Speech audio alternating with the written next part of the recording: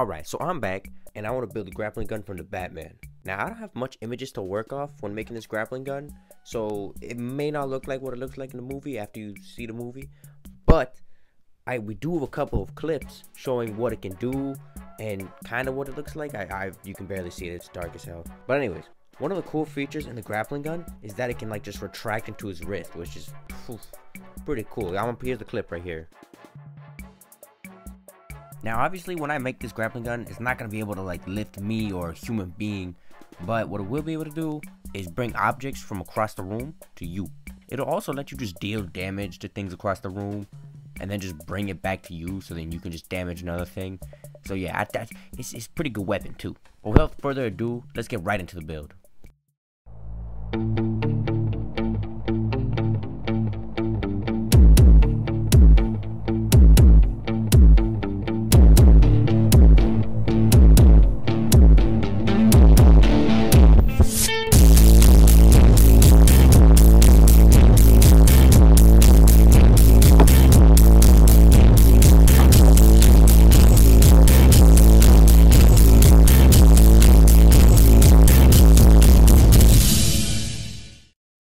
Alright, now obviously I didn't make the tutorial easy to follow. That's because the clips that I had, they didn't really explain how to build a thing, so I just decided, Home Depot music, I'm gonna explain how to build everything now. Basically right here, I just took cardboard and made a handle, but then I ended up cutting it out just to make sure the battery can fit, and I have an area to hide the battery. Right here we just have a pen tube with an elastic around it just so you can use it as the launcher, and then the binder clip is kind of just used to the binder clip's kind of just used as a trigger to hold it in place.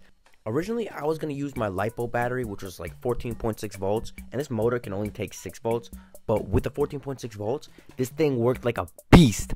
And then anyways, it was working fine before this project, but for some reason now it just kept breaking the button, so then I had to switch to 9 volts and I hated it. But it works, but not at the strength of the 14.6 volts, so this project is kind of dimmed down. But before that, this thing would cut through wood and cardboard and stuff. It was crazy. And to find a 9-volt battery, I kind of had to steal one from my garage, and I kind of just look like a crook while I'm doing this. But I got the 9-volt battery though. But now that I'm done explaining everything, let's get right to the test footage.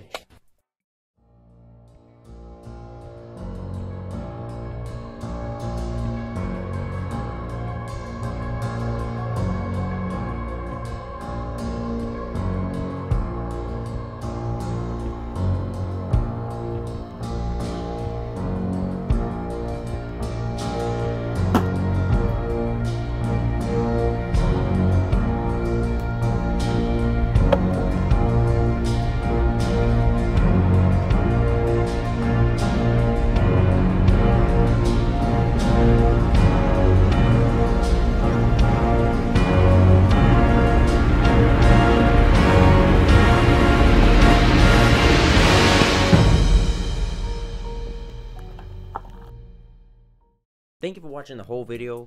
I just want to say big thank you to everybody who saw my retractable Spider-Man web shooter video, because that got 15K views now. That's incredible to me. I didn't think I'd actually get at this point.